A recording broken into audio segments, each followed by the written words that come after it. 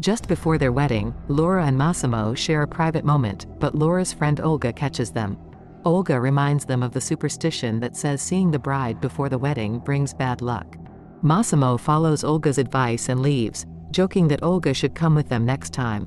As Massimo goes away, Olga asks Laura if she has told him about something important: the loss of her child in a tunnel during a war, where she barely escaped. Laura admits she hasn't told him because she's afraid it might cause problems. This secret weighs on her, but Olga comforts her. Olga sees Laura's strength and assures her that she's not alone. They both wake up and begin preparing for the wedding. The wedding is nice, with their friends and connections from the Mafia present.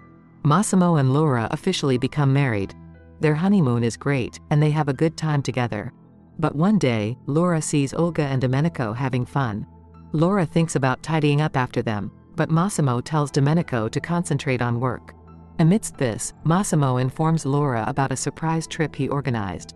Laura gets upset because she feels like Massimo is trying to manage everything. There's a small argument, but Massimo leaving calms things down.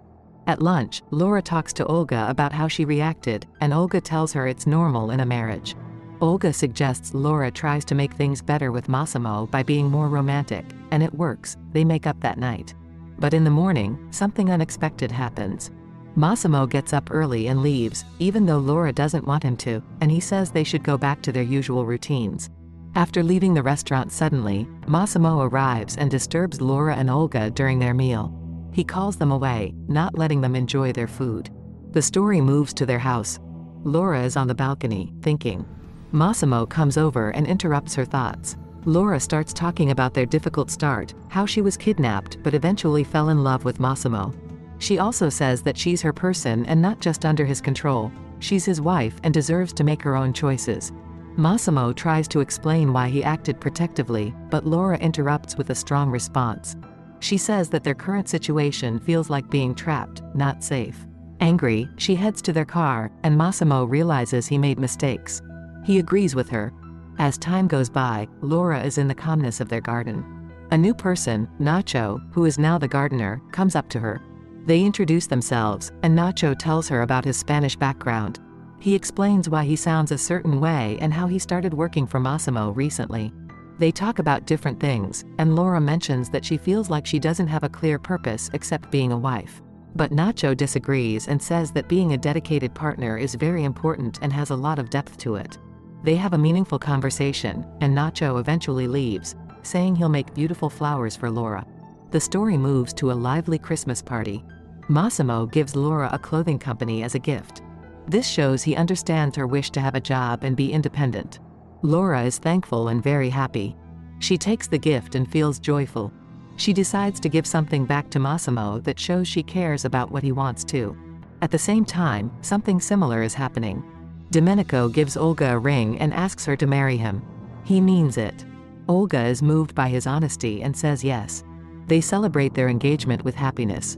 As the party goes on and everyone is enjoying themselves, the night becomes more private. Laura and Massimo spend some romantic moments together.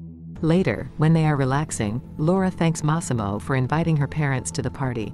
They have a caring talk about Massimo's family, and Laura notices that his connections are getting smaller. Even Mario, who used to work for them, is gone. Massimo tells Laura that Mario decided to retire because he feels guilty about what happened to Laura in the past. They talk about Massimo's feelings of loneliness, made worse by complicated family matters. Laura gets frustrated because she can sense Massimo isolating himself, and they have a tense argument. Massimo reveals this hidden part of his life, and it feels like he might leave, carrying unsaid emotions. Later, Laura and Olga go to pick dresses for an upcoming event. They meet Emily, who is lively and full of energy. Emily talks about doing business together in the future, and they start looking for dresses. They eventually choose dresses for the party, but Laura is still unsettled.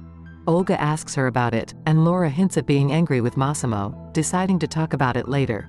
The story shifts to the event. Laura and Massimo are sitting together, but Massimo is mostly focused on talking business with his partners. Laura starts to feel left out. They have a sudden argument when Laura says she wants to go, and Massimo gets defensive and angry. They become even more distant as he walks away, saying they need to talk later. Laura's parents step in and help her. They offer comfort and explain that in a lasting marriage, compromise is important. As the night goes on, Laura starts dancing to the music, getting lost in the rhythm. Suddenly, she sees Massimo at the top of a big staircase, with his ex-girlfriend Anna. Laura becomes curious and uneasy, so she follows them through winding hallways until she finds a heart-wrenching scene. Massimo and Anna in a close and private moment. Seeing this breaks her heart, and she feels devastated. She quickly leaves the party to escape the pain. Walking along the road with no specific destination, Laura meets Nacho. He comes out of the car and tries to comfort her. Laura can't explain her feelings well, so she asks him to just take her away from the suffering. As the car drives on, Laura's emotions keep swirling inside her, and eventually, she asks Nacho to stop. Feeling very alone, she talks about how she feels foolish and wants to escape her problems forever. In a surprising twist, Nacho invites Laura to go with him to his family's beach house, offering her a break from her troubles. Seeing an opportunity for some time alone, Laura cuts off her digital connections to her past and decides to go on this new adventure with Nacho. The beach house becomes a haven for her, and Nacho takes care of her and makes her feel better. Sitting down for a meal together, Nacho adds a personal touch by serving a dish from his family's traditions. The beach house, rich with memories of his father and sister Amelia, becomes the backdrop for their growing closeness. Spending time with each other, Laura and Nacho find comfort and understanding, forming a connection that eases their pain.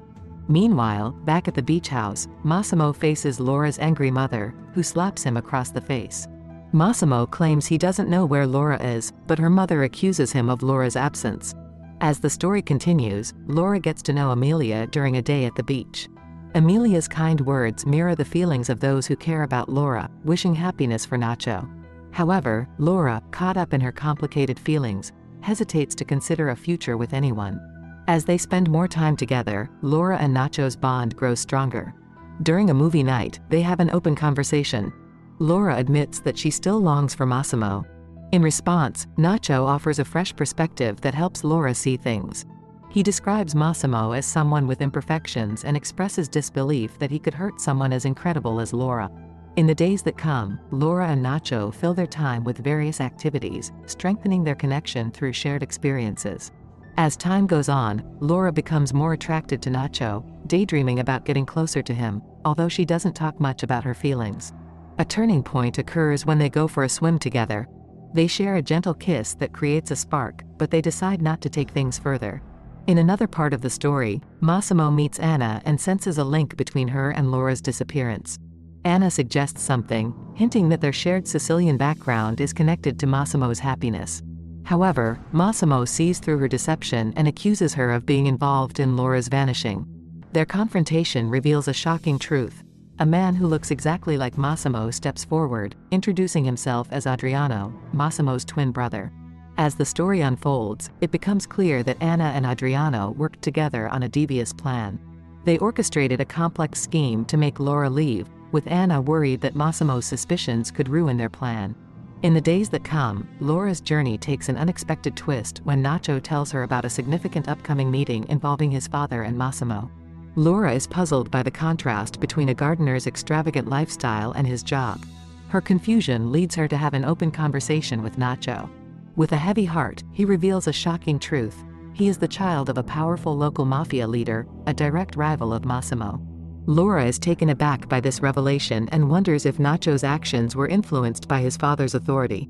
He reassures her, saying that she chose to be with him willingly and that he would have found another way if she hadn't agreed. Their journey takes them to a place that feels ominous, guarded by serious-looking figures. As Nacho goes deeper into this place, Laura is both excited and worried. Inside the compound, Nacho witnesses a tense confrontation between Massimo and his father. The atmosphere is heavy with tension as they clash over an important business deal, both trying to assert their power in their high-stakes world.